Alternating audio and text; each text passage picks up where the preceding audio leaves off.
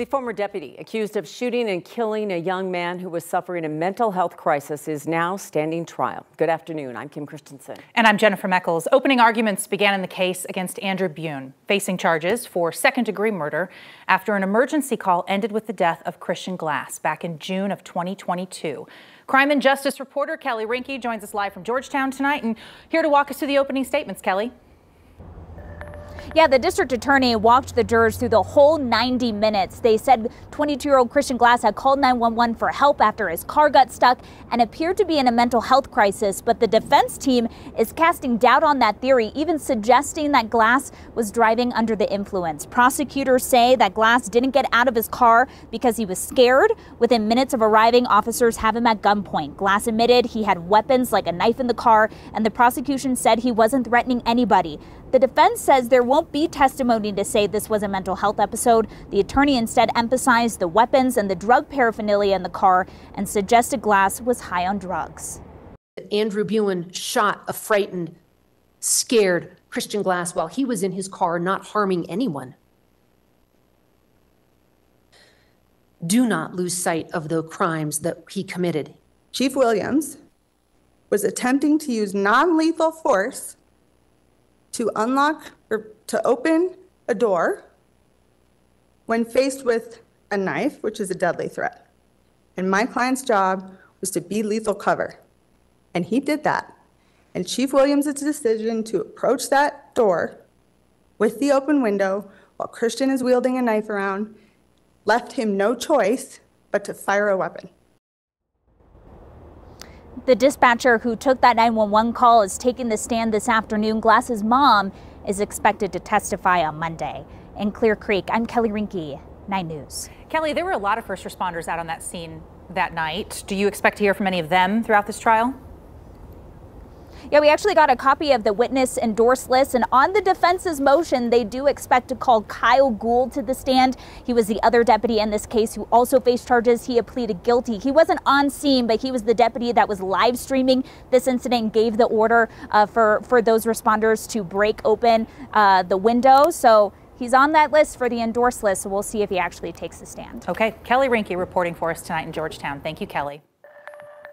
So we had to wait a little longer to get to 70 this year, but 80 could be right around the corner. We almost got there today, fell just a little bit short. Kathy, sometimes you just make that jump. I know it's worth the wait though, right? Mm-hmm. Yeah, and I was talking with Jenny about this earlier in the week. I mean, we were talking about 80 degrees being possible this week, and it definitely looks likely, if not today and tomorrow, Sunday for sure. And then we're gonna have some big changes next week, you guys. So you know how April's our second snowiest month on average. Dun, dun, dun. Okay, let's talk about Friday. It's beautiful. It's sunny. We got blue skies. Look at the look at the mountain traffic. Okay, it's great up there if you can get up there. No weather issues. Look ahead. We've got a warm, dry weekend to look forward to. 80 degrees by Sunday, but that also means elevated fire danger. Temperatures today above the average of 61. We're 81 in Lamar, 81 in Springfield, 75 in Denver, 78 in Greeley. Tracking wind, which is not overly gusty at this point, but will be shifting out of the southwest and will become a feature heading into Saturday, not like last Saturday, but enough wind, warmth, lack of moisture. We've got a red flag warning out for southeastern Colorado through tomorrow. This may be extended northward into Denver and across the northeastern plains on Saturday. We're also tracking maybe a couple of isolated sprinkles with some fast-moving showers coming off the foothills tonight.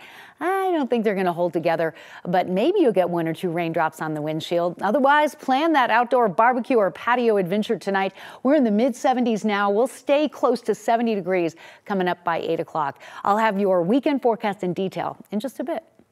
All right, Kathy, thanks. 12 and a half years behind bars. That's the sentence for a man who repeatedly assaulted special needs students on a Fort Collins school bus. Most of the victims were unable to report to anybody what was happening to them. The former Poudre School District employee appeared before a judge and his victims' parents this morning. Investigative reporter Kevin Vaughn was in the court today. He joins us now in the newsroom. Did this man know that the bus had cameras on it, Kevin? Jenny, according to prosecutors, Tyler Zanella thought the security cameras on the bus were disconnected. They weren't. He sat in silence as others spoke of his actions. That what he did was intentional, mean-spirited, cruel, and just plain sadistic. The youngest 5, the oldest 10. And it was twisted beyond any words I've ever learned. 11 kids with special needs, most of them with autism, several nonverbal. The ongoing nature of it is absolutely horrific. Physically abused on their school bus by the very adult who was there to keep them safe. Assaults captured by a surveillance camera. Tyler Zanella faced the final reckoning for the attacks during a hearing that featured emotional testimony from the parents of his victims. He sought out children he knew couldn't even articulate. Look, Dad, look what he's doing right now. He's hurting us.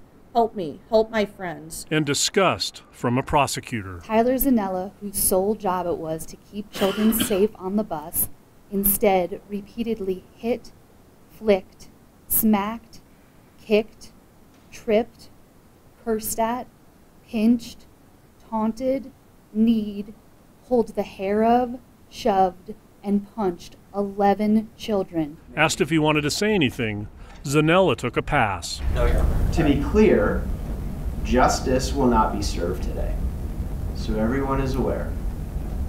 There's no such thing as justice in a situation like this. And I don't say this lightly, but what Mr. Zanella deserves, this court is not permitted to impose. What the judge could do was give him the maximum, 12.5 years behind bars. If he stays out of trouble, he could be out in about 7. Some parents were unhappy with the plea deal that prosecutors agreed to. Under it, Zanella pleaded guilty to the most serious charge for each of the 11 victims. That was 7 counts of third-degree assault, 2 counts of child abuse, and 2 counts of harassment. In the newsroom, I'm Kevin Vaughn, 9 News. Kevin, thank you. Today, hundreds of people gathered at the Capitol building for the 2024 Colorado March for Life. Before the march began, people rallied on the Capitol steps, calling for pro-life protections for both women and babies in the state. Pro-Life Colorado helped organize this event that featured speakers from local and state leadership as well. Police were present. There were no reports of disruptive behavior. As people rallied and marched, organizers for an initiative that could protect abortion rights in Colorado say they have cleared a hurdle. Coloradans for Protecting Reproductive Freedom say they have collected enough voter signatures to get the petition on the ballot. The proposition would enshrine the right to an abortion in the state constitution if voters give their approval this November. The Secretary of State's office still does need to verify the signatures and says it has not received the petition yet. They need more than 124,000 signatures. Organizers say they got more than 225,000. The man charged in Colorado's largest casino heist ever will spend 4.5 years in prison. A judge handed down that sentence today for Juan Gutierrez Zambrano. Back in March, he pleaded guilty to criminal mischief, and he got 2 felony theft charges dropped. Investigators say his partner in crime, Sabrina Eddy, was a cashier at Monarch Casino in Blackhawk and stole $500,000 from the vault, then brought that money to Gutierrez Zambrano in a parking lot in Lakewood. Eddy's trial is set to start in May. Heads up for anyone planning on taking the A-line tomorrow. RTD is closing a section of the train to the plane between the Central Park and Denver Airport stations.